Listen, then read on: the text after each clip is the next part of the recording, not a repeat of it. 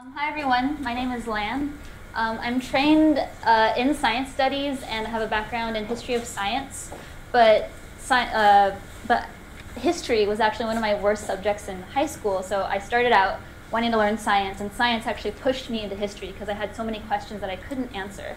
So in my background and my interests in filmmaking and visual studies, with my interest in science and with my training in science studies, I'm bringing to the PSSN program kind of a mix of all three. So this presentation is some overview of how I'm thinking through these different aspects of my research.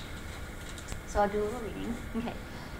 So as the eminent anthropologist Mary Douglas observed, dirt was simply matter out of place.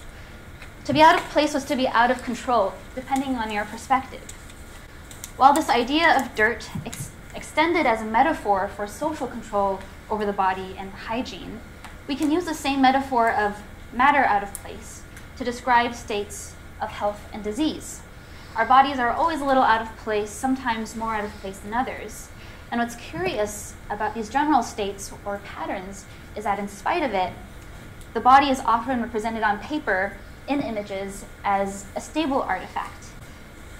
In particular, its functions and physiologies are often rendered as a line. So certainly, lines are symbolic, and signs can symbolize movement as we've seen with comics, but consider the properties of a line. It lacks texture and dimension, on its own at least, and as one psychologist put it, lines are ghostly. The lines also suggest clarity. They suggest certainty in a body where elements are constantly out of place. So take, for instance, Descartes' bodily mechanism, where an unpleasant sensation travels up the body to the brain where it's processed, and where the brain is also prepared to take more unpleasant stimuli. But in addition to the brain, other organs also respond to sensory input. So for instance, in Chinese medicine, there is the yang lung meridian, where a path extends from the lung through the shoulder, down the arm, and to the index finger and the thumb. So along this path, needling and applying heat, known as acupuncture moxibustion, can initiate therapeutic effects back to the lung. In cellular biology and neurophysiology, lines are everywhere, and they make different associations in different contexts. So this is Max Bonfrey's 1904 lectures on physiology. This is Bonfrey of the Bonfrey test. So for physiologists who study the peripheral nervous system, and I'm interested in the peripheral nervous system and not so much the central nervous system, lines are problematic because at the periphery there is an overabundance of associations. Signal transduction is really messy, and while lines make visible some associations, they do so by obscuring others. And according to one physiologist at a Touch conference last year, these lines are dirty. So in terms of images and representation, a lot of historians of science and art historians have written about images, and in particular, so much of science is communicated through images. And this book on objectivity looks at how images and doodles and standardized graphs were used as forms of evidence. And in terms of lines, art historian Robert Brain has looked at the predecessor of EEGs, lines that track breath and heartbeats on a graph, and lines that represent bodies that are at work. And in particular, these lines are coming from this economy of energy that emerges in the late 19th century. But physiological structures, unlike a body in motion, have a slightly different ontological meaning in a way. So this is a different kind of thing. These are different kinds of lines. And for historians of medicine and medical anthropologists, bodies aren't universal, and neither are lines. So I'm interested in looking at how lines in different cultural contexts stabilize and translate physiological structures and functions. And I use the word meridians intentionally rather than the Chinese jingluo or other translations like vessels and tracks, just to show how meridians visually captured reality on paper as a guide, as a map for navigating structures that are always felt but not seen in the same way. So understanding dirty lines requires a multitude of perspectives.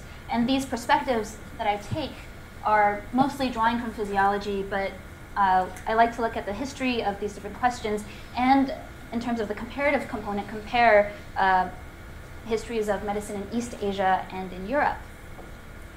So I'm bringing together my training in the humanities and science studies with new empirical research as a PSSN scholar. Certainly, these two images are not the same, but understanding how they diverge and converge in clinical and theoretical contexts, as well as in social, political, and cultural contexts, can offer a more well-rounded view of the body. So historically, physiology was more closely related to philosophy than anatomy. While anatomy, as we might assume, extends from ideas of evidence and visible structures of the body, physiology aimed to make sense of unseen actions. And it relied not so much on evidence, but on reason, and this distinction is a little bit blurry. What we would assume, though, is anatomists usually would ask what, how, whether, while physiologists would ask why. But even asking why, the full scope of physiology still remained unclear. So for instance, the 17th century Dutch medical teacher Herman Bierhoff, who is usually cited as the father of physiology, but there are many fathers of physiology depending on who you ask. So for him, he defined physiology as the sum or aggregate of all the actions performed in the living body. So this definition is a little vague, and still Bierhoff wanted to look, he was using more of his own experience rather than reason, and even though he wanted to talk about the aggregate sum of all the actions performed in the living body, he spent more time talking about the body than actually treating patients. But instead of the brain, Bierhoff placed the heart at the center of all things physiological, and the only point of having nerves was to keep the heart alive.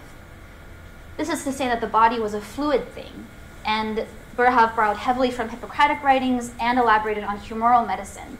So for instance, for Bierhoff and his predecessors and colleagues, nerves were filled with nerve juice, which was just another form of blood.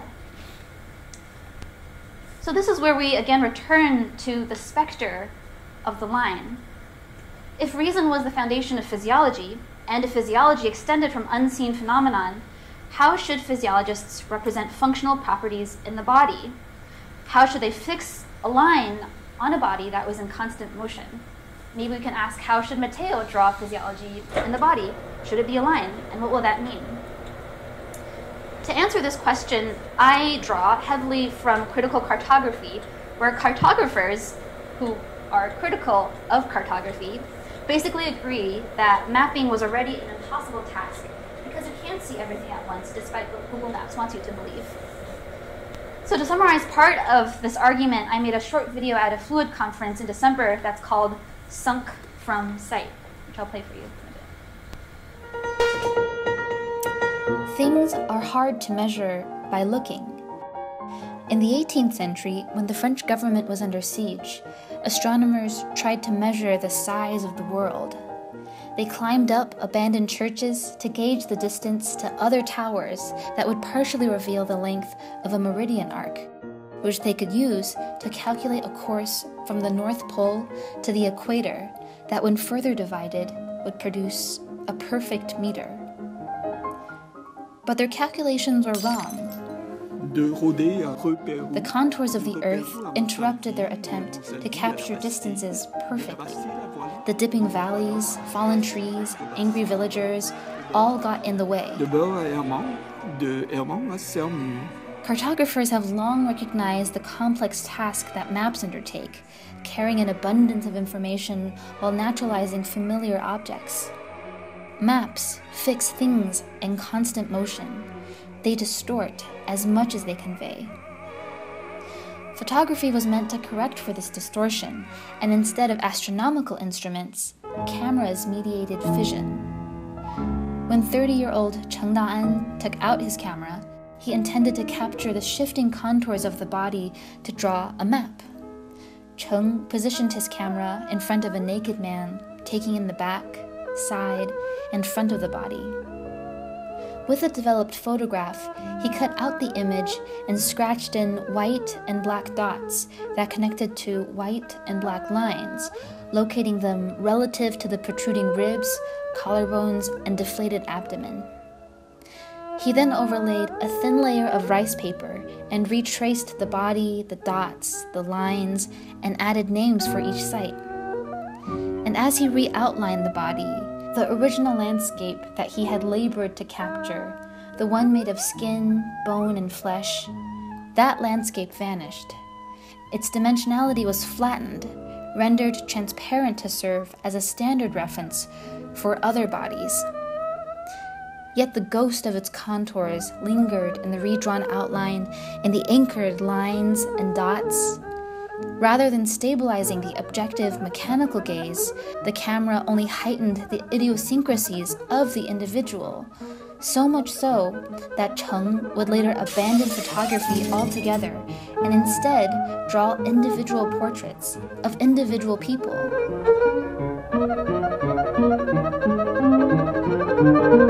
So mapping distances on the body, tracing meridian paths, required different technologies of measurement, which could still fail to measure things, depending on what you were looking for. So the video basically is comparing meridians that were measured, globe meridians, mapping meridians that were measured in 18th century France, not FRAP. But comparing that to mapping body meridians in early 20th century China. And what I'm really trying to argue is that lines crossed the boundary between anatomy and physiology, between reason and evidence. And like cartographers who are actually trying to develop stable categories that confined geographic topography, physiologists too were drawing lines to standardize sensations that were always out of place and out of reach. So I don't take measurement for granted, and in my work as a PSSN scholar, I spent time in Ellen Lumpkin's touch lab mapping the peripheral innervation of bat wings. So my project still fixes the body in time, but the rest of the lab is really working on developing theories of mechanism as a way to contribute new ideas of peripheral signal transduction. And then in trying to capture a perspective of living bodies, I'm also collaborating with an epidemiologist and oncologist to study how sensations shift. And in particular, we are conducting a qualitative study that focuses on stage 1, stage 2, and stage 3 breast cancer patients who develop numbness in their hands and feet after starting chemotherapy, which is also known as chemotherapy-induced peripheral neuropathy, CIPN. So this is really a very basic pilot study where we're looking at Spanish-speaking, English-speaking, and bilingual patients, and we're trying to understand how neuropathy affects their quality of life and how it's embodied and articulated, because this is a really understudied field. And we're still in the early stages of recruitment, but some preliminary data shows that people experience different qualities of sensation in their hands and their feet, which is interesting to me because hands and feet are usually where meridians shift from yin to yang, which I can explain later. But for participants, they describe a constant tingling in their hands and occasional sharp sensations in their feet. And one participant said that it felt like she had rocks in her shoes, and she would take off her socks and her shoes and her socks and then try to shake it out to see if there were rocks in it. Other people said that they felt like they had a hangover, and still others described a rigidity that would climb or radiate throughout different parts of their body. But the plan with this study is to bring it back into my own research, historical research, and explore the contrast between numbness as a range of sensations in Chinese medicine versus numbness as the absence of sensation in neurophysiology. So what these women are describing in some ways, which include sharp, fast, climbing, bloating, rigid, tingling, map on a little bit to Chinese medicine, descriptions of sensations in Chinese medicine: heavy, slippery, bloating, sunken, and rough. And in other words, their numbness could be a kind of Chinese numbness, and that's in air quotes, in scare quotes. And a comparative historical study might speak to clinicians and patients who are searching for the right words to translate new encounters with disease and toxicity. So these findings are really preliminary, but taken together, the historical and empirical perspectives sit at the heart of an attempt to capture movements that are constantly out of place.